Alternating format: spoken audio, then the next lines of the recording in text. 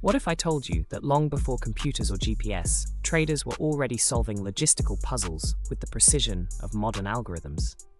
Picture a merchant in the ancient world tasked with delivering spices, silk, or tea between distant cities.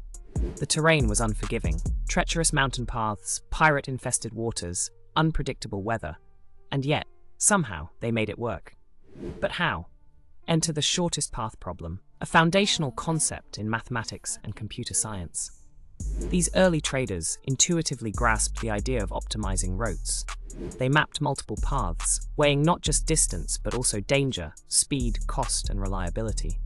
Each city became a node, and every route a connection, an early form of what we now call graph theory. To increase profits and reduce risk, traders formed networks of trusted intermediaries and calculated rough time and cost estimates for each leg of their journey. Without realizing it, they were creating supply chains and decision trees, tools that would later become essential in operations research and algorithmic thinking.